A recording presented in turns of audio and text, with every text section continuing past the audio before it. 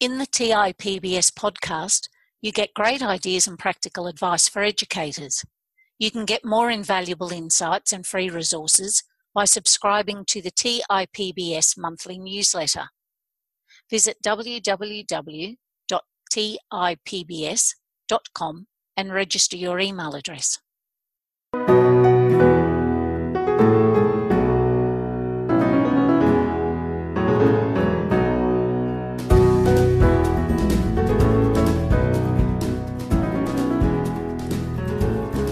Hello and welcome to the TIPBS podcast. I am your host, Dr. Kay Eyre. In this special episode, we share with you a teacher coaching call with one of the participants of the TIPBS program. The call follows a structured inquiry process that aims to work collaboratively with teachers to generate ideas for interventions and strategies. To protect the identity of the caller and the student, we have changed their names. If by chance you were to recognise the caller, we request that you please act with professional courtesy to protect the confidentiality of the information discussed. As always, I am joined in the call by my colleague, Dr. Govin Krishnamurthy, who facilitates the process. We hope you find this call interesting and useful. I'm your host, Dr. Govin Krishnamurthy. I'm joined as always by Dr. Kay Eyre. Hi, Kay. Hello, how are you?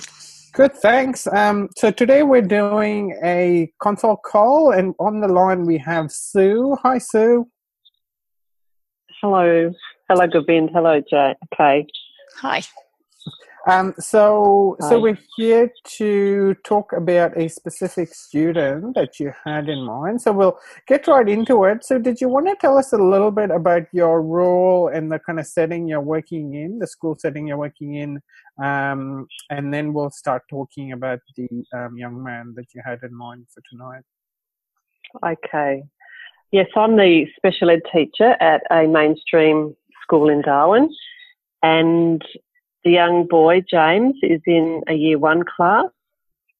He came to our school at the end of last year after intermittent days at school, plus we were about his seventh school. What we know, he's had a very traumatic past.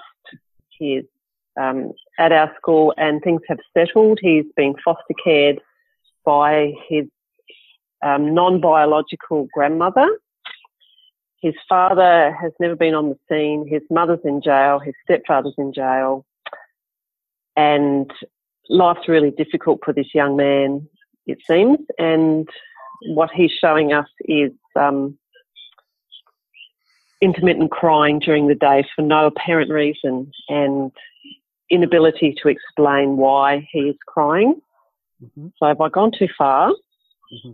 No, you're right. No, you're right. You're all good. Yes, right. That's okay. Yeah. So just to clarify, so you're a special ed teacher in a mainstream school. So does that mean, so that you do you hold a class, or do you kind of just go into kind of classes that need sort of extra support? What would your role actually look like? It is going into classes that need extra support in observation role, in writing behaviour support plans, educational adjustment plans, moral support for teachers, so anything that's needed. So I'm not attached to one particular class, but throughout the whole school. We've got about 600 students in the school. I don't get to work one-on-one often with the students as far as following through OT or speech programs, but I do go in and observe and offer advice, speak to parents about, with the teachers about their children. So at the moment, that's where my role is. And you have a teaching background, do you, Sue? Yes, I've been teaching for about 20 years in Indigenous, remote and mainstream schools. Yeah, great.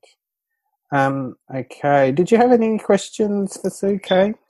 No, not at the moment. Thank you. So it was James that you just started talking about. He's in year one, so he's 5. Is that right? Yes. Yep.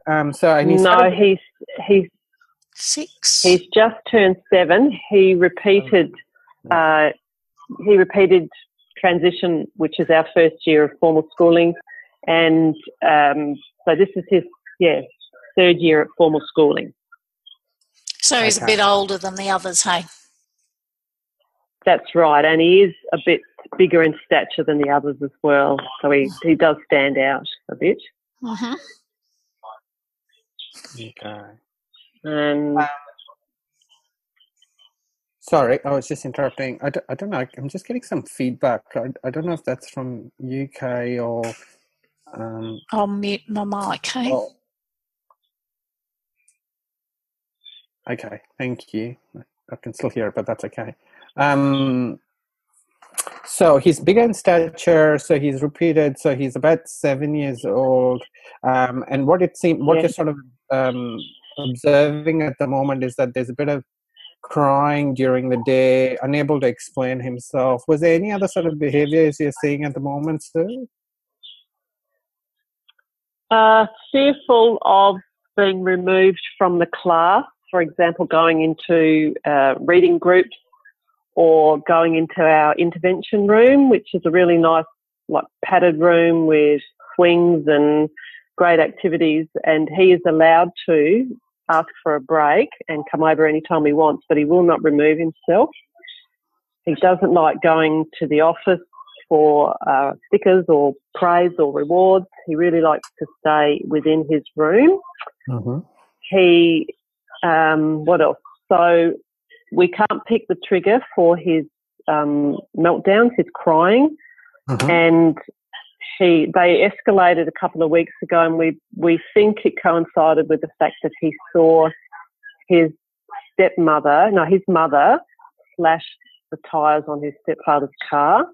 Mm-hmm. And his behaviour's heightened. So heightened meant that he started kicking chairs over, mm-hmm. telling his teacher that she's not the boss, pushing tables into doors, and he scaled the fence and got out of the back of the classroom area.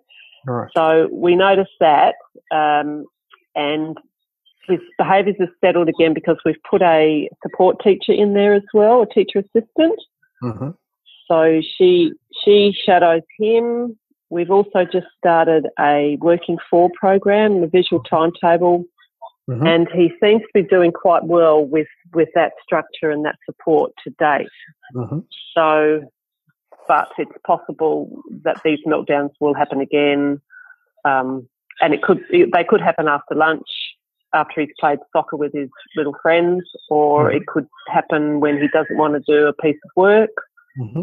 or if he, for example, an OT was to come and see him last Friday, she cancelled, but I was scanning my brain, how am I going to remove him from the assembly area without him, it being a screaming match to get him to see the OT? So that's his behaviours that we see so far. And is that your dilemma at the moment? Because it sounds like there's been a couple of things put in place, the teacher support, some visual timetable stuff, and that's sort of working. Mm-hmm. So is your dilemma at the mm-hmm. moment about kind of transitioning him to new kind of environments within the school? Is that what you find most challenging, or what would you say is the most kind of difficult situation?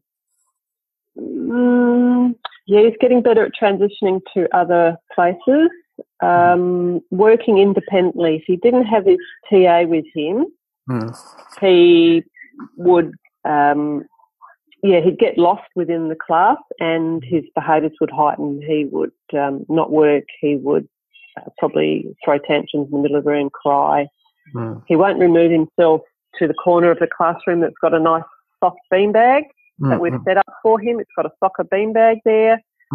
He won't take a break, although he now takes a drink break. He'll go out of the classroom to get a drink and come back. Yeah. I'm not too concerned about his academics. Yeah. He is capable of the work, but actually completing it and complying with instructions and transitions and movements, that's the most difficult thing. Yeah. Okay. I would say.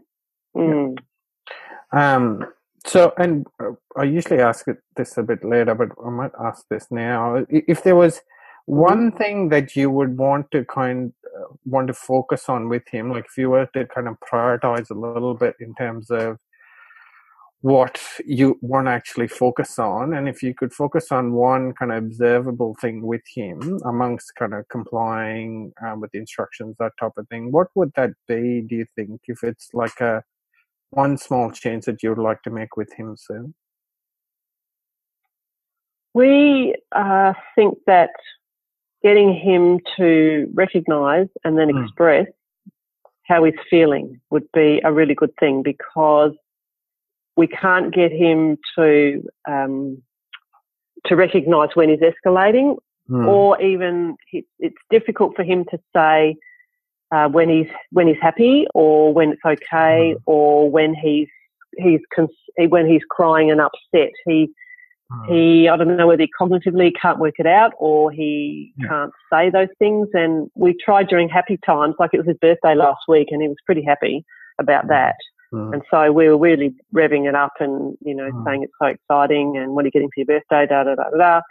And he hardly cracked a smile and wouldn't say that he's looking forward to it or he's happy. So if we could help him recognise his emotions and express that, we could possibly help him to then regulate. I think that would be something that we would like to do. Yeah, great. All right, we can talk about that. So I might just, Kai, did you have any questions just before we jump into some of his background?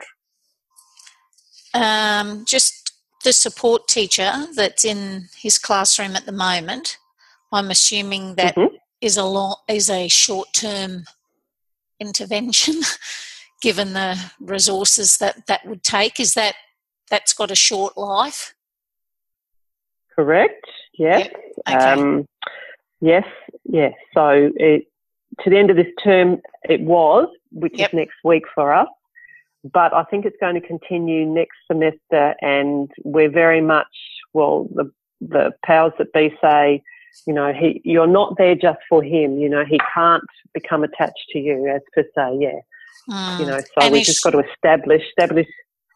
We're going to establish his working for program, and that's only been going for a week and a half now, and it's working well with his visual timetable. So we're going to keep that going and seeing how, whether she can pull away from him a bit more. Is she in there every day, Sue? Yes, she's in there every day. All day? He goes to a reading intervention, so that's 40 minutes out, and then in the afternoon she goes to another group, but another TA comes in generally for the class. So there's another adult in the room. Okay, pretty much all the time. Okay, thanks. Great. All right. So we might just jump in just to get some context to some of James's behavior. I think you started talking about it there. So what do we know about his family? Do you know much about who's in the family and what's happening at the moment? So he was quite abused by his mother when he was very young. I'm thinking 1 year old. He was beaten up by her. She left him on the roadside in a town, 3 hours south of here, and drove off.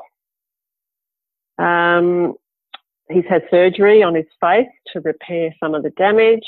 He is in foster care. He has been in foster care, but now because of the stolen generation issues, the courts try to put the children with Indigenous, he's part Indigenous, with Indigenous families. So he's with his siblings' grandma, but she's not his biological grandma, but because he's got two younger siblings, the three of them are with this elderly grandma who is really old and frail. She's doing her best. She has custody of them, care for them for 12 months, which is another 10 months of care.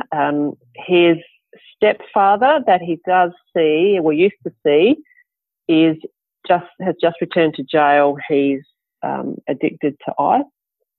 His biological mother has also recently been returned to jail.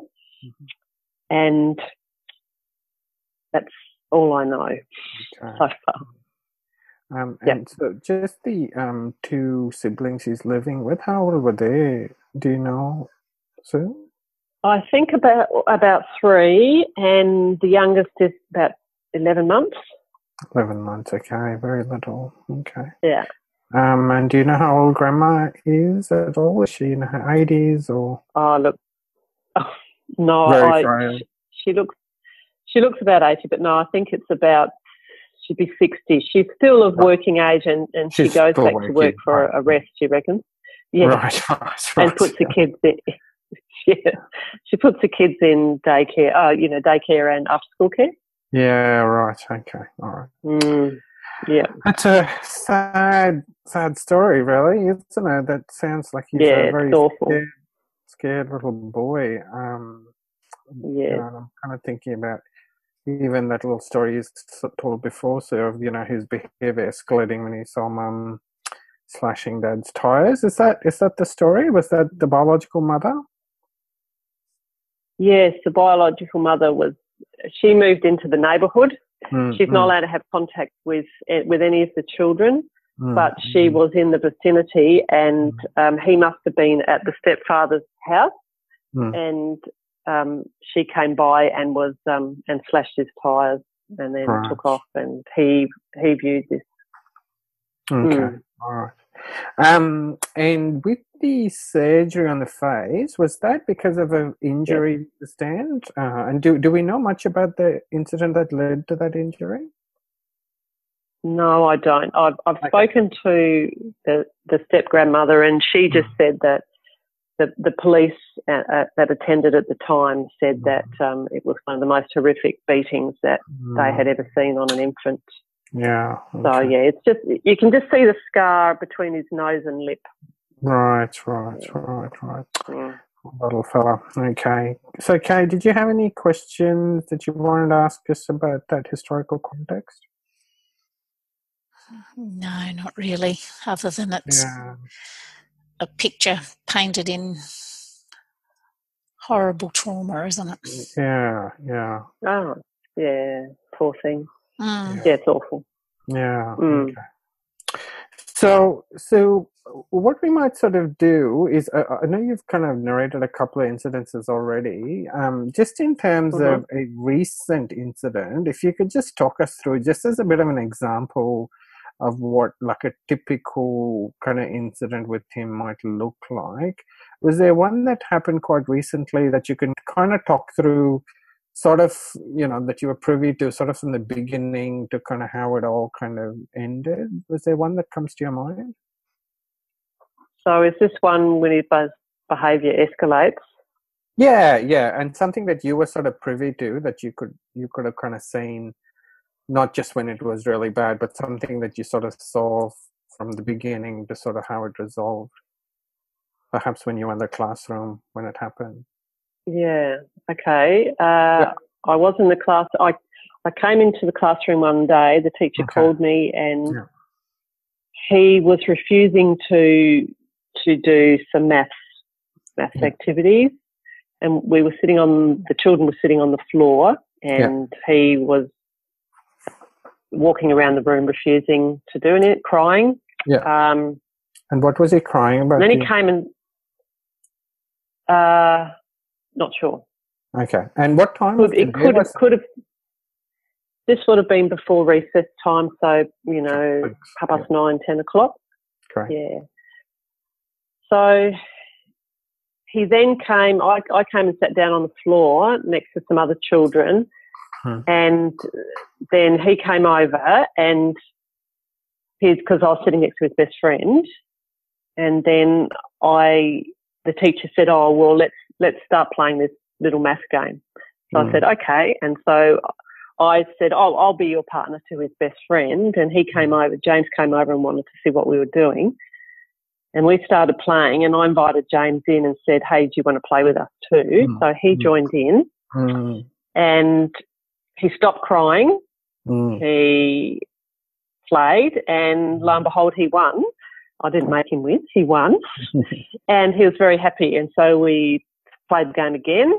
And then he was quite content, but time was up, and then I think it became to recess time or something. So he had settled a little bit, and it was time to go and play outside. So that was a positive one, that one. Yeah. Great. All right. That's quite a good one, actually. I think we should actually remember Mm. to do that, to think of positive ones as well. Um, Mm. what we might do is we might just jump in to try and think a little bit about why James is actually having these troubles um, managing his feelings. I guess what we're focusing in on is this idea of helping him recognize his emotions and communicate it to others before he's actually Mm-hmm. really distressed. What were your thoughts, Sue? It sounds like you've done a bit of work with him. What were your thoughts about why at this time he's having such trouble with his feelings and being able to participate in class? So just speaking from a teacher's point of view, I don't have any special education or from just knowledge I've gathered, I would say that he comes to school with a heightened sense of anxiety. He's protective and he's concerned about his welfare. And any little thing that he perceives to be threatening. So for him, threatening might be a task he perceives as too difficult. This is too hard for me. I can't do this. I won't be able to do it. I won't be successful. And then the meltdown happens. That's what I think. And I think maybe why the visual timetable and the working towards works is because it's predictable and it's using it's predictable and he gets a reward at the end, which is like the little carrot, but it's working at the moment. And he goes to a little reading intervention group and he wouldn't even leave the classroom to go to that. But now he will, and he goes into there and it's very structured. You know, they have they read a book, they answer some questions, they go on the computer, and that happens every single time. And he does really well in that. The structure of it, the predictability, and now the knowledge that he knows he can do it. And small group too, I think. I think in a classroom that he's in a very stimulating classroom. The teacher's very more inquiry learning. She's got things hanging everywhere and little bowls with water and things in to investigate, and there's a lot around him. Maybe that upset him, overstimulates him. I'm just guessing. No. And that's really great, I think. And you probably understand that context really well. And I think you've kind of hit the nail on the head with a few different things about him being anxious and feeling threatened. I think that's absolutely it. But I'll give Kay a go at having some thoughts. Kay, what were your thoughts about what was happening for James at the moment and why he was so dysregulated in class? I think sometimes, we sometimes try and do too much when, like Sue said, he probably needs everything to be very simple and black and white and the same. You know, speaking from my own early childhood classroom, I've been very guilty as charged of having a room that was so busy that was fine for the majority of children, but for others it was just all too much, and it increased their anxiety because there was so much choice, so much left up to the child to decide, you know, too much guidance and not enough direction.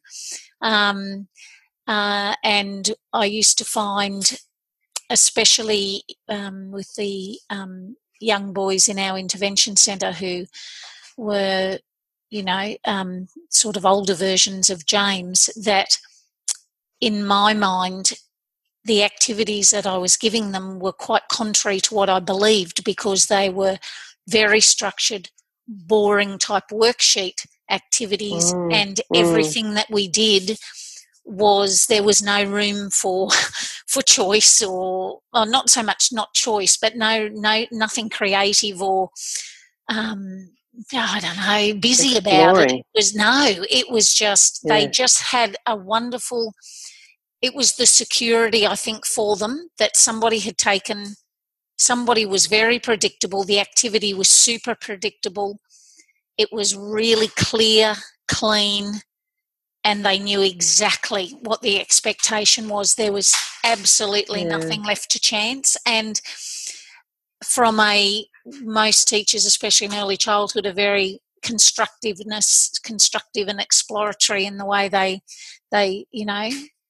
do their instruction. And I think it's really important to remember that differentiation for people like James often means that we're doing what is probably contrary to what we think is the right thing to be doing for him, when in fact it's absolutely the right thing, where it's really super predictable and very basic, and I guess what we would class as quite boring. Because that gives them a real sense of security, I think. Yep. Yeah, and I'm maybe guilty as charged too, because I love the exciting classroom with things to explore and being creative and making and doing and it's like, I know I've told this story before, but it's like the first time, Govindin mentioned to teachers, including myself, that, well, imagine what it's like to be hypervigilant all the time when you've got stuff happening behind you. This child needs to be with his back against the wall, really, so that he's got everything in front of him so he can see what's going on. And I just think if you're in the middle of super busyness, when you're hypervigilant and terrified for your own well-being, it must be such an anxiety-filled situation to be in. You wouldn't know what emotions were happening. You'd be so confused. We'd have so much stuff going on, whereas, I just think it's, I think we just need to, especially us, as we've both said, Sue, guilty as charged, especially in early childhood, because we tend to go over the top more than others normally, in our approach. Yes, I'm thinking now. Yeah, and it does seem like he is responding. So his 40 minutes with the small group of predictable reading intervention that he goes to, and now the predictable daily, the visual timetable he's got in the Working For program. So maybe that is what's working at the moment. And in a smaller group, he knows exactly who's in his group. There's no surprises. There's nobody moving around, coming in and out of his physical space. He knows exactly what's going on in the space that he's got. I think the key word there that we've been talking about is safety for this boy. I mean, in its very kind of raw state, when we think about things like PTSD and trauma, children develop it because they think they're going to die. Essentially, they go through, these experiences that, severely compromise their safety. And I don't know how old he was when he had that happen. But essentially the body, basically gets programmed to be really vigilant of the environment around him.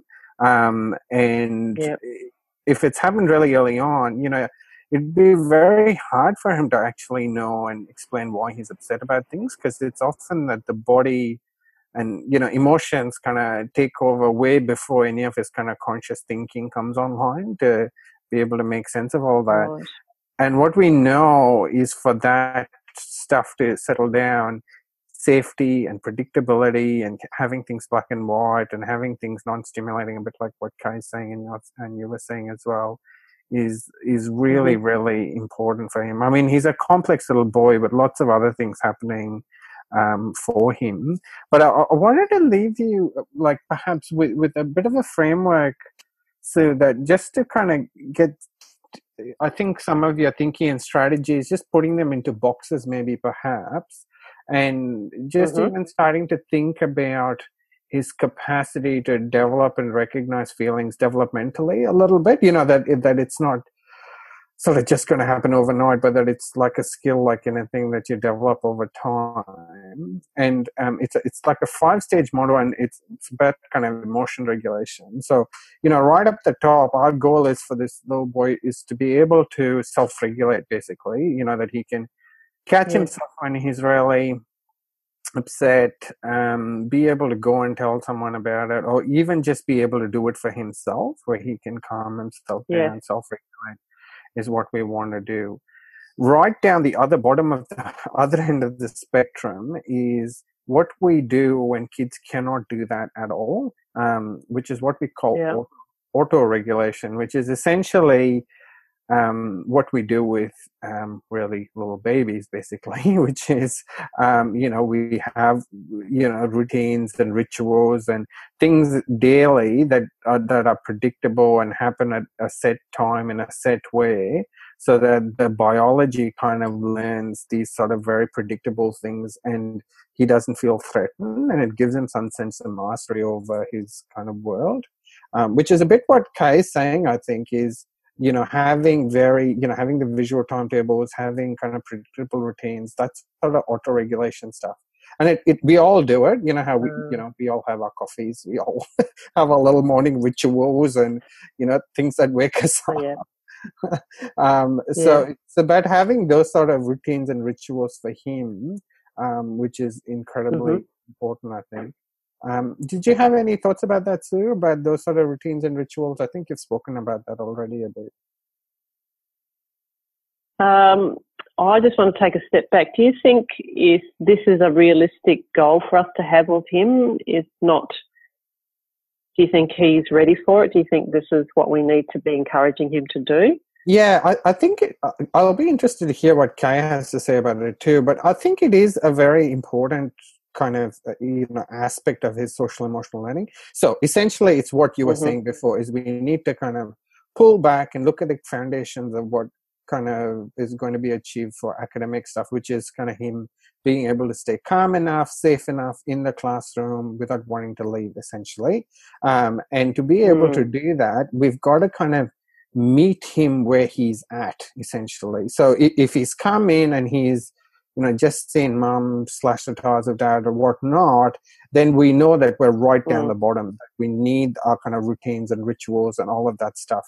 Because from auto-regulation, the next level up is what we call external regulation, which is essentially what we do when a little child's upset. We pick him up, we pat him, we're there to kind of soothe them somehow. And for kids who are slightly older, that might be kind of removing themselves from the situation, having a little space to themselves, just enough so that they can tolerate someone coming into their space, someone that they trust, to be able to soothe them. But I definitely think it's a reasonable kind of goal to kind of have, but it's just about having realistic kind of expectations of it. Does that sort of make sense in terms of how much you can do it? Yeah.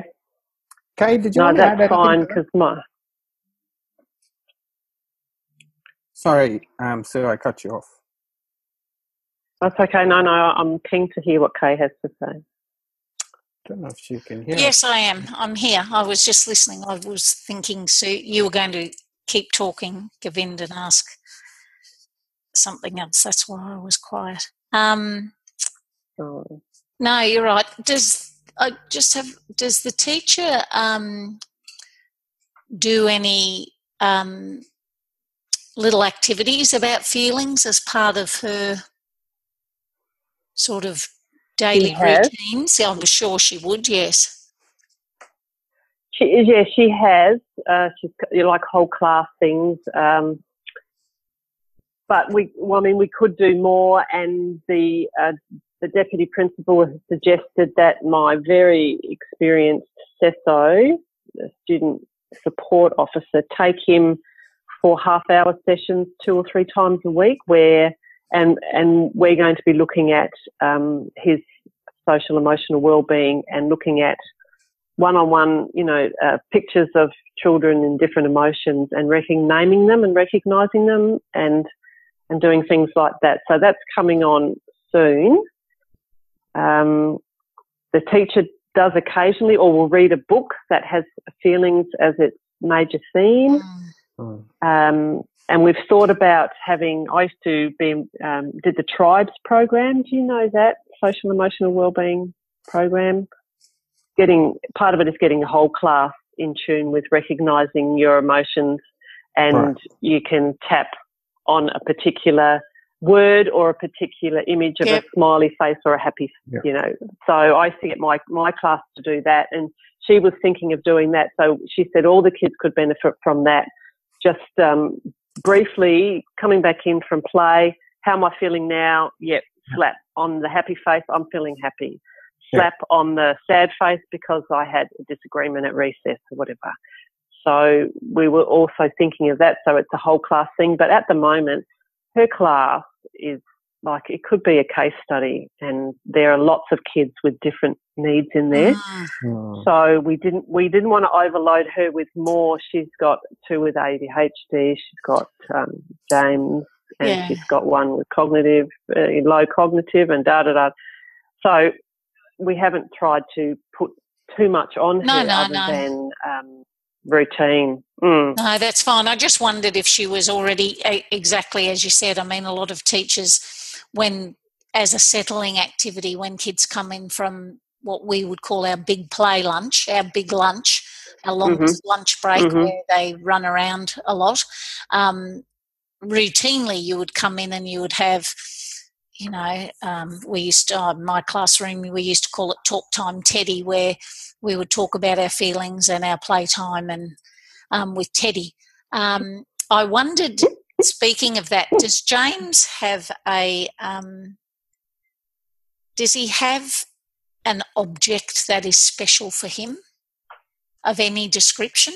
Well, he has. He's had a teddy, and he, take it or leave it. One day it's his, he can't be separated from it the next sometimes day. They have like a little Lego man or something that they can have in their pocket or whatever. I just didn't know if he already had.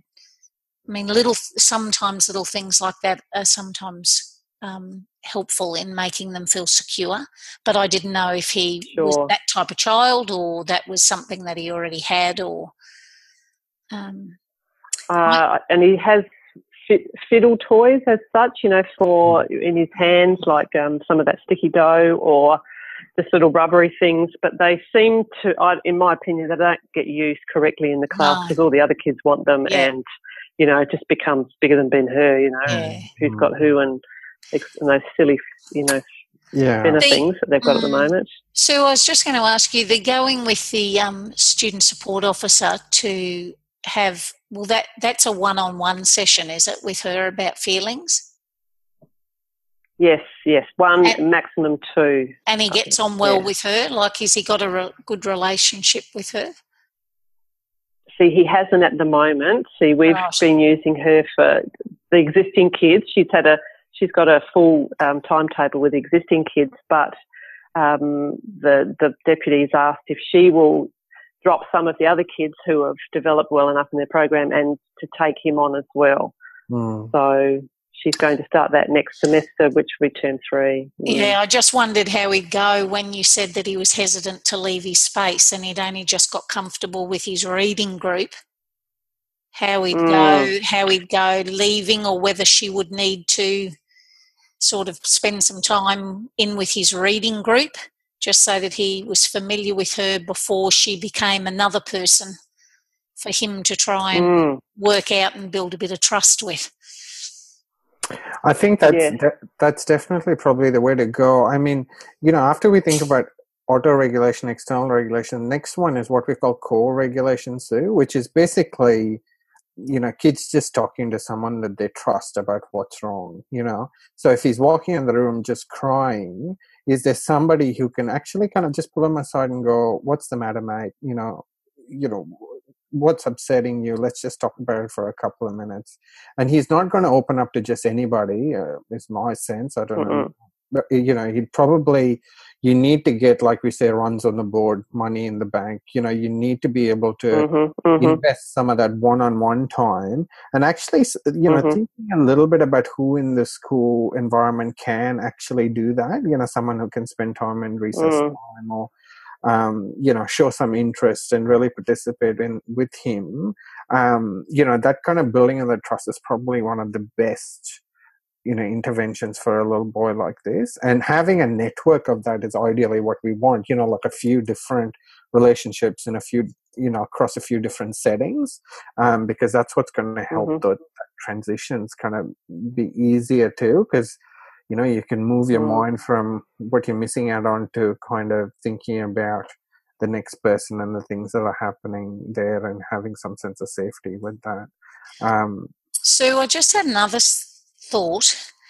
Given the composition of the classroom, and I don't know because I'm not there and I don't know the teacher or whatever, but is there a period of time, perhaps first up in the morning or in the middle session before lunch or whatever, where she would be okay with making it a much more structured section of the day?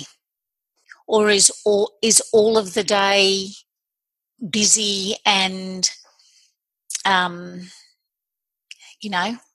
wonderfully exciting and eventful, which is fantastic? I'm just wondering if there's because it's really hard to get that in your head when you're an early childhood teacher and you're doing all this wonderful stuff all the time, that if she made a conscious effort that there was an hour and a half of learning that was less busy, more boring, more, very, very, very routine, because it would not, very predictable, which would help all the other complexities in a class as well. It certainly wouldn't do them any harm. And the kids that cope with the classroom regardless will be fine. They will benefit from it as well. I just sometimes think, and again I'm speaking from personal experience, that you need to make a conscious effort to do that when it's not part of your natural daily practice. And I'm just thinking that if she could find it in her space to do that, maybe it works in her program 3 days a week, or it might work best a couple of mornings and one middle session or whatever, or the afternoon. I mean, when I had year one, I used to find with little people who were similar to James that if I did handwriting in the afternoon session, because it was so predictable and so structured and so teacher-driven without any thinking required, it was just do and follow and practice and model. Handwriting last thing in the afternoon was a really good settling activity for my children, similar to James. Now, that's just a personal anecdote, but yeah, I'm just wondering if somebody brings it to her attention and she can just have a think about it and see if there is a space where she can perhaps make a conscious effort to put that in place. Yeah, it may be helpful to her. Yeah. I know she's taken the suggestion from the deputy principal to the first lesson of the day was more of an exploring, going around the classroom, looking at certain things like a free choice time. But now it's a maths activity straight up. They come in, they put their lunchbox in the fridge, they go and get a clipboard with today's maths problem, they sit down and they do it. Bang. So I'll see how that goes, because that's just started the last 2 weeks. But I thought that the maths problem was a bit too open-ended and a bit too unpredictable. So we'll see how that goes. So she has made an effort, but yes, you can make a lot of use of the handwriting, as you said, and we have a textbook for grammar and one for maths too.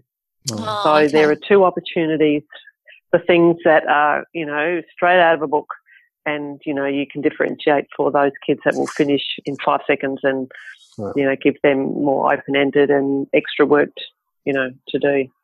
Yeah. But I'll put that to her. It's worth a try. I think a useful way to explain that too is about, what does he sort of need to be able to do the maths? What does he need to kind of learn before he can engage in those sort of activities? A lot of the kids that come in, and we say this in the program, is we assume that they can calm themselves down. We assume that they feel safe. We assume a lot of things that a lot of these traumatized kids don't necessarily have. Yes, there might be other kids, but different challenges. But if teaching him, kind of recognizing, teaching him how to kind of give himself a score out of 10 about how happy he's feeling or how stressed he's feeling before he comes in, or, teaching him, pre-teaching things about, calming down or breathing or little strategies like that. That's the next level up, which is that supported regulation, we call it, where they actually practice this stuff. That's going to buy this boy a lot of time to kind of be able to engage in some of the curriculum stuff. And in fact, it's going to buy her, buy the teacher time to be able to manage this classroom a little bit better, because you're kind of giving them the tools to not kind of present her with more challenges, where she can actually do teaching and not just put out fires all the time. And then right up the top is self-regulation. So that's one way I think about differentiating. So, and Kai can comment on this as well. So, if the kids are really dysregulated, your first option is, stick with the predictable, boring routine, go from one thing to another. If they're still escalated, then, go with the external kind of regulation, give them some time away within the classroom. And then, do the co-regulation stuff, check in with them to see how things are going. And then if they can kind of tolerate a lot of that stuff, then do the supported regulation stuff, which is, them being a little bit upset, but they can still use some of the social emotional skills that you've taught them, whatever it is that you're teaching through the day, some zone, any of the strategies you're using. And then the final one, of course, is them being able to do that for themselves. So depending on where he's at, if he's having a really tough day, you're not going to expect him to use his strategies to calm down. Or, he might not even be responsive to anyone talking to him. He might just need some time, or, some, and that way you can manage your demands of him, and you can manage how you use the strategies and know how well they're going to work on that day. So it might be, 5 steps back, 4 steps forward, or whatever it is.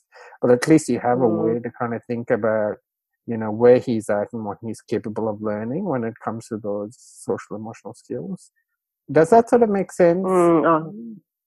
Yes, I think because we assume, white middle class teachers assume that these kids will come to school with all these needs that we don't even think about, because we have just been, we've dealt, we've been brought up. And we can self-regulate, etc. And we expect that most kids can, but the kids we're getting now, we don't even know the words for the things that they can't do. So that's all those. So we're learning with them as well, learning how to deal with them, how to help them. If it's an issue about kind of empathy and things like that, I think it's, really be having a partner for this teacher in just how challenging this classroom is.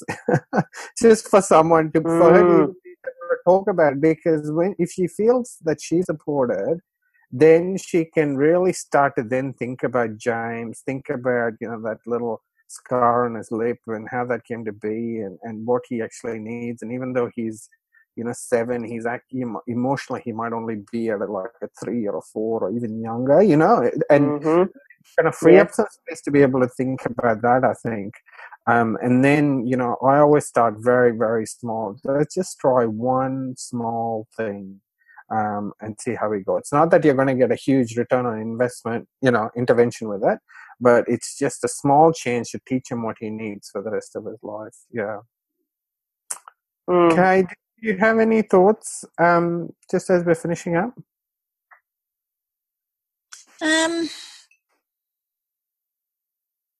I don't think so. I think it's wonderful that he's going to have that opportunity to to explore his emotions one-on-one. I think that's wonderful. And I also think it's terrific that the resources have been put in there to support him having another extra body in the room. I mean, that in itself is an enormous helper of teacher stress, to know that you've got somebody else in your space with you. It's just wonderful. Even if everything goes pear-shaped and you're expecting it to do so, having another person in the room is a wonderful comfort. It can be very disempowering and horrible feeling. So I think that's wonderful. And that visual timetable, I think you will be able to, as you go down the track with his progress, identifying his emotions and things, will be really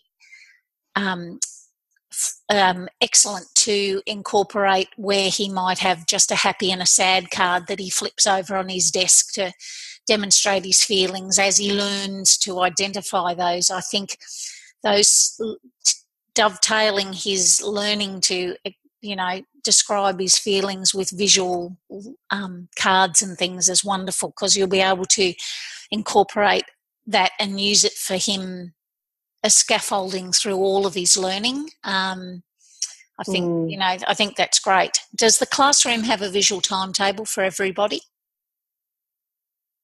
They've got one that the teacher writes on the whiteboard. It's not pictures, whereas his is images of the textbooks that he's going to use, and his bag and his lunchbox that goes in the fridge. So his is very visual. Yeah, I was just thinking a classroom one would be perfect for the other little poppets in there as well. The cherubs. It would, but again, that would be something that as an outsider I would want to probably make for the teacher and hand them, because it is quite an onerous task and it is another task to be done. But no, I think you're doing some really, really good stuff there, and I think that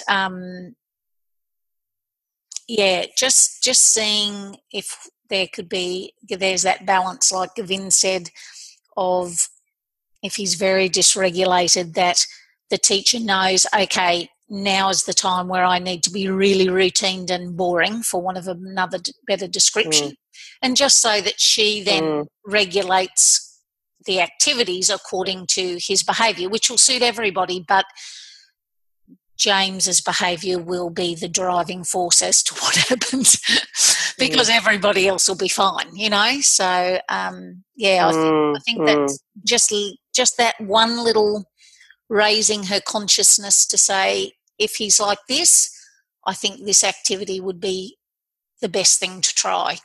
And for her, well, I think your deputy principal and yourself obviously are very supportive. I think sometimes we feel quite guilty as a classroom teacher that we're doing that, and she needs to feel confident that she has permission to turn things around.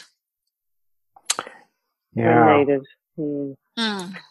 That's great. I feel like it's such a case with so many layers, I think, but I hope I've given you a few things to be able to go off and try off, Sue.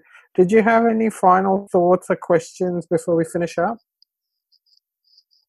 Look, I've got heaps of questions, but they will take another hour. So that's okay. No, this is great, and I'll be excited to feed back to the teacher and our CESO as well, because she does like you said, the visual timetable takes a lot of time and effort, and she's just really got that in her routine. And she's written a booklet, actually, rather than a social story for him, that's gone home to grandma, and there's one that stays in the classroom that just talks about, who's the boss at school and what your job is, James, and, speaking with a kind voice, or using the right words and things like that. So, we've got her. She's, worth her weight in gold, our CESO.